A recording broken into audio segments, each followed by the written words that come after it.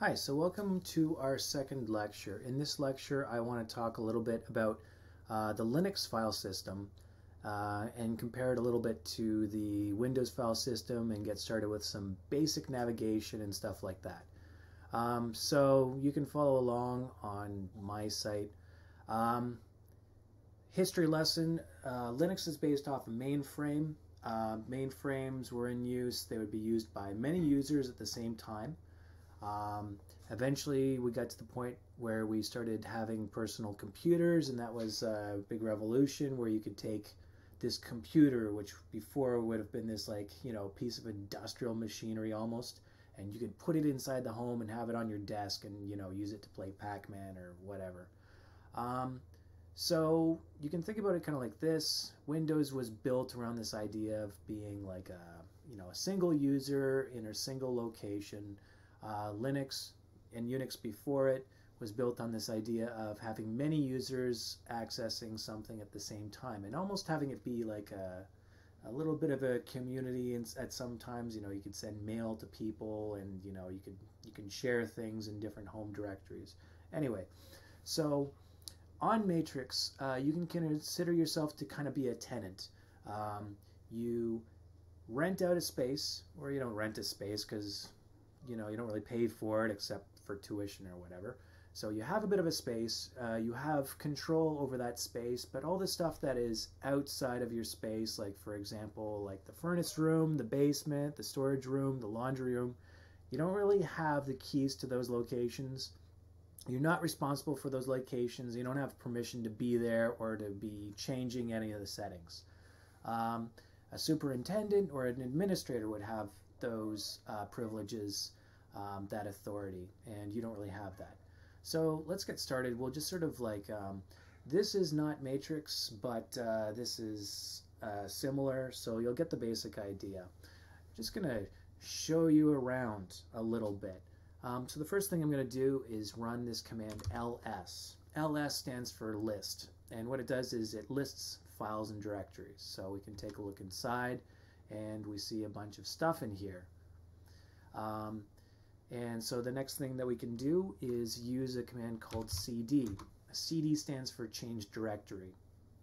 And what I want to do is to be going into this directory called documents. So that's what I'm going to do right now. And then I'm going to press enter. And then I can run ls again. And you can see I got some stuff in documents. So to move back out of documents, what you'll do is use cd ... Okay? This should be very similar to the first lesson in assignment 1. And one other thing I'm going to do here, I'm going to use another command. This one is called print working directory. And what you'll get is the sort of the absolute path of where you are right now. We're going to talk about that idea of absolute path in a second, but just know that this is going to tell you exactly where you are. So I can go back in documents, and I can go here, and when I print my working directory, you can see that it's different, right? Okay, so the next thing I'm going to do is we're going to explore a little bit outside of your apartment. We're going to go a little bit into the common space that exists, that is common to all users. So I'm going to go cd. Notice the slash there, and I'm going to go into a location called bin. And when I run this, we get a lot of different stuff back. Keep in mind, actually, there's some interesting things that you'll see here. Like, for example, ls is located here. So ls is a command. It's an executable. This is where it lives. You can imagine the amount of chaos that would happen if somebody were to go and modify ls so that instead of listing the files in a location, it would I don't know, reboot your computer or something like that. So this is why not every user has the authority to be changing everything in the file system. We definitely don't want students to be able to break stuff. So one thing that a lot of students have difficulty with, at least the first time, around the first midterm, is really visualizing how we move around in the file system. So I thought I would sort of offer this other diagram over here.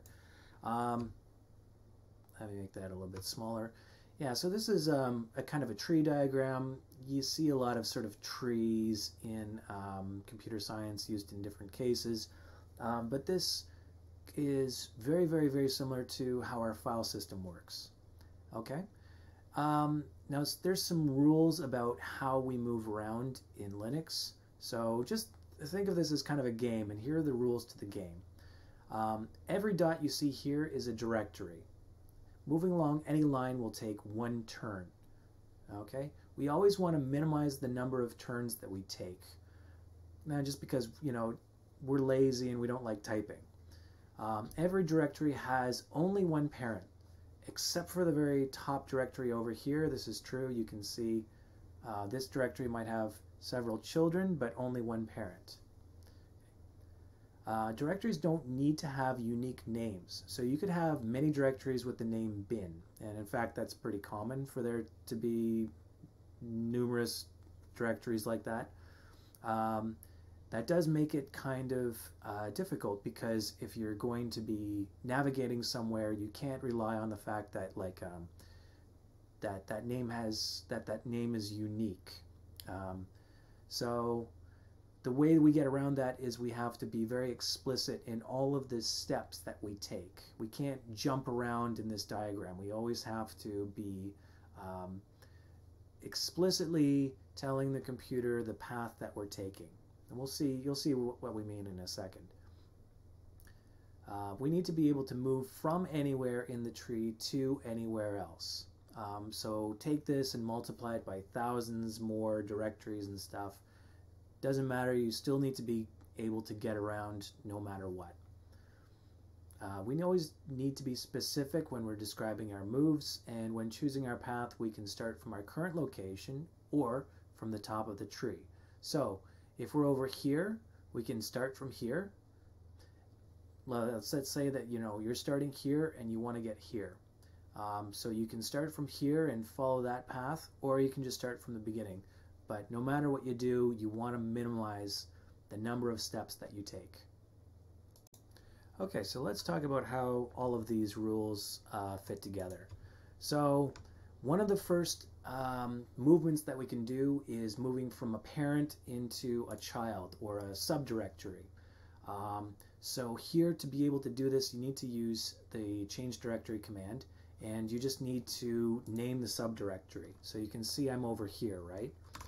I can see that I've created a directory called B, and for me to get there, I just do CD capital B, and that's where I'll go.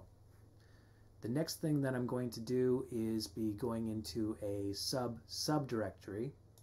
So to do this, this is going to take 2 steps, and the way that we indicate that there are 2 steps is we're going to put a slash between the 2 steps. Okay, so you can see that we're still in the location A, so I'm going to do change directory over here, and I might put the first subdirectory, and then the subdirectory of that will be B. Okay, and you can see that that's worked out. I can show you quickly just what that looks like. So this is me over here. Let's say we started at A. We're getting from point A to point B. And we just follow it by basically showing both steps. Okay, the next kind of move that we're going to do is when we're moving up the tree, when we're moving to a parent. Now remember I said that there's only ever one parent for a directory.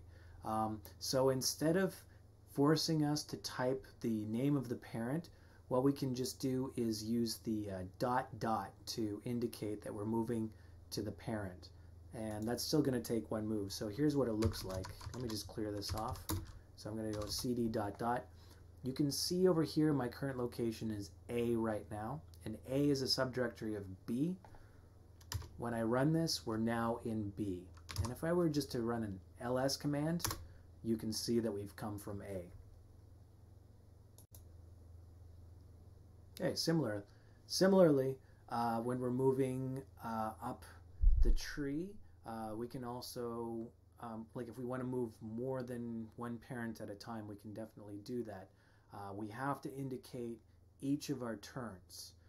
So for example, this is what it looks like. We're going to do change directory. We're going to indicate the first parent and then the second parent, and this is what it looks like. Okay, and then you can see that we are in point B. Let me just do a quick tree so you can see what that looks like. Now, for lateral movements, that is not moving from a parent or to a child, or from a child to a parent or anything like that, but sort of to a sister or brother. We can't leap across. We need to follow the lines. So we need to sort of specify the parent before we can travel down into the subdirectory. So if we're starting at A and we want to move to B, I'll show you exactly what that looks like.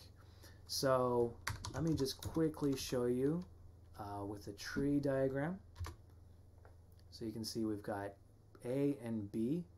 We're in A right now and we want to get to B. So what we have to do is cd parent / B, and there we go. Now one of the next rules to talk about is when we start from root.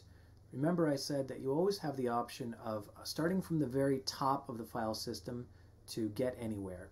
And the way that we indicate that is by starting the path with a slash. So for example, if we wanted to get to /B over here, we could totally do that.